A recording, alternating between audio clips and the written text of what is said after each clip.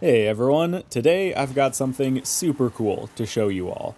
Horizon Plus by Sapitron, a custom overlay for SimHub that plugs into Horizon 5 to give your UI a makeover and add some racing sim features to your Horizon experience. If you want to know how to install this, I did make an install guide in a separate video, link in the description, but this video is all about showcasing what this overlay can do. First things first, this is a perfectly safe and fully allowed overlay with confirmation from Playground. It uses Horizon's data out feature to generate an overlay on top of the game window, and it doesn't involve messing with the actual game files whatsoever. So you can feel safe knowing this won't get you a warning or ban or anything for using mods you shouldn't be. Alright, now let's dive into what Horizon Plus can actually do.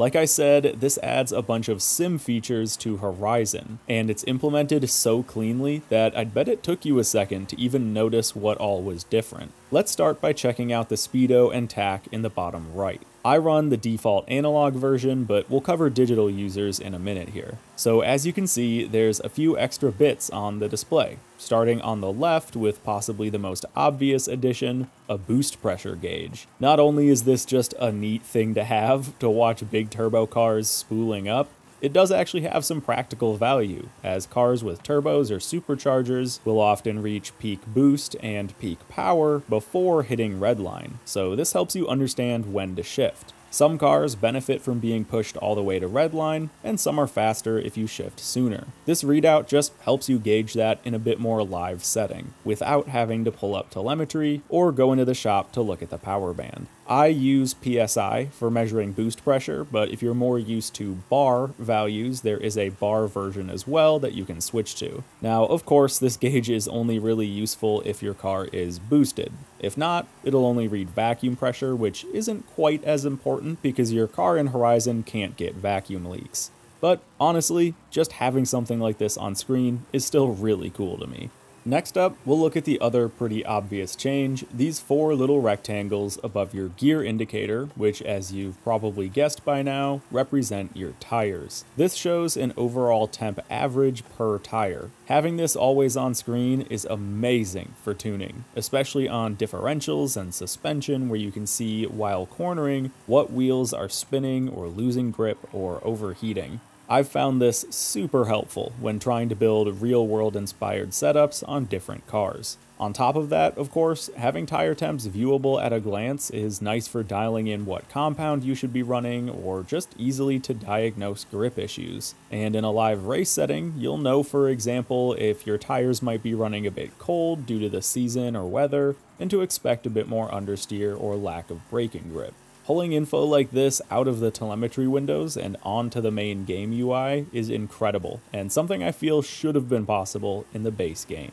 Next up, let's check out the slightly more stealthy features that you've probably noticed and maybe even figured out by now. Hidden within the default tack are steering, clutch, throttle, brake, and handbrake indicators. These are really slick little overlay elements that pretty much do exactly what they say on the tin. Show your controller inputs for just about everything you do to drive the car. So the yellow here shows your steering input. You can see as I move the joystick left or right, it fills the bars and then resets in the middle. Then on the outside ring, the left green side shows throttle input and the right is red, and you guessed it, shows braking input. Then surrounding the default gear indicator, you have a light blue clutch ring that shows full clutch engagement. So if you're on controller with a button mapped to clutch, it just goes from invisible to a full blue ring. But if you play on a wheel and pedal set or have clutch mapped to a trigger or joystick, this ring will fill as you press the clutch in.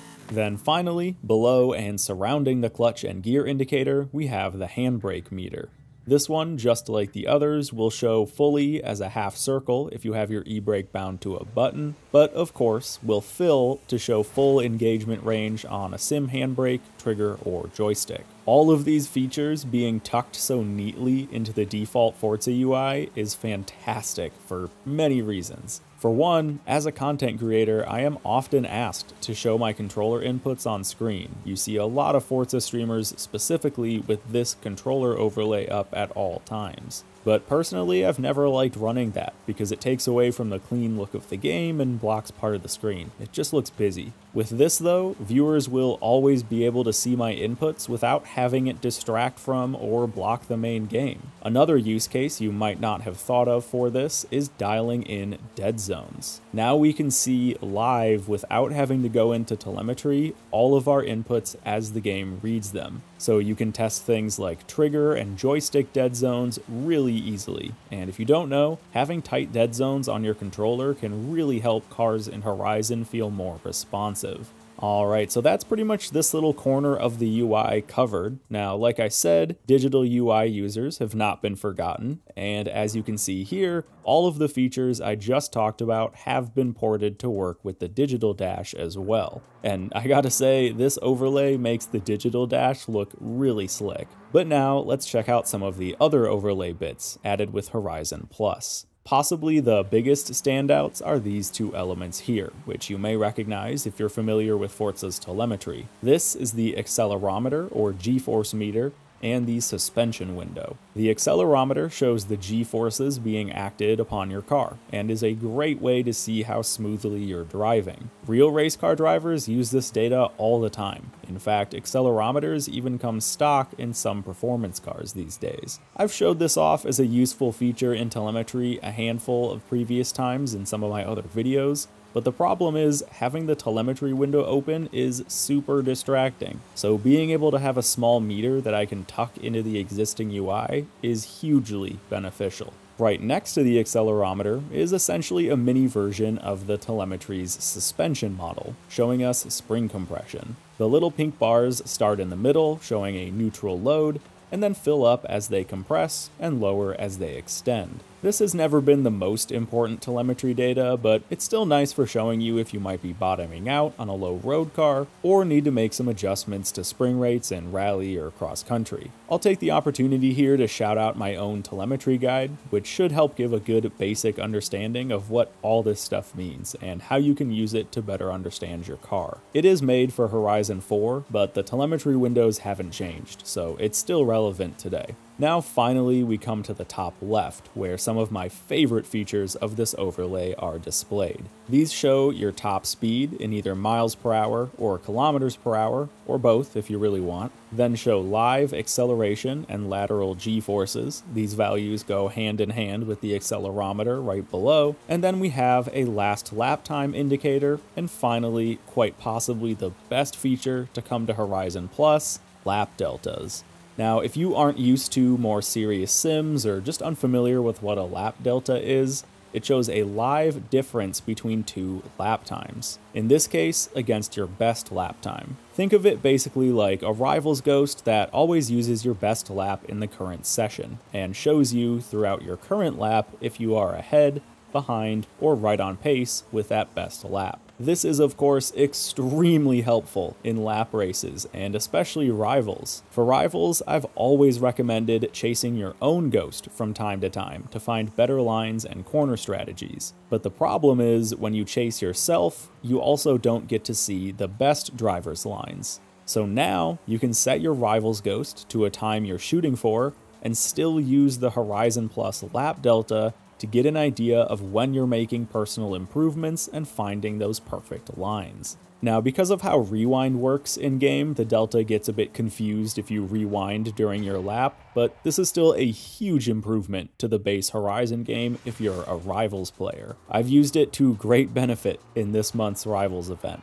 Lap deltas are also amazing for custom tracks where you can't load in Rivals Ghosts, like my test track for example, where we do have sector time deltas built into the Event Lab rules, but now you can see a live, constantly updating delta as well, and this makes test track runs so much more fun. Now, finally, Horizon Plus also gives you alternate versions of the in-game lap count and race position readouts, if you would rather not use the in-game version. This isn't enabled by default because of course this info is already displayed normally in-game. However, you can't really move the default UI, and I haven't really talked about this yet, Horizon Plus is fully configurable. You can show and hide any information you want, resize anything, and move it anywhere around the screen. For me, I remove the top speed and G-force windows and move lap delta to the bottom middle of the screen so it's easier for me to see at a glance while I'm driving. Everything in Sappy's Horizon Plus overlay can be resized, moved around, activated and deactivated super easily. And if you like getting further into the details, you can even tweak data values, for example, to set different hot and cold values for tire temp readouts. Or you can change the colors of any of the UI elements to suit your preferences. There is plenty of customization to SimHub and Horizon Plus, and I'll actually cover that more in detail in the install guide.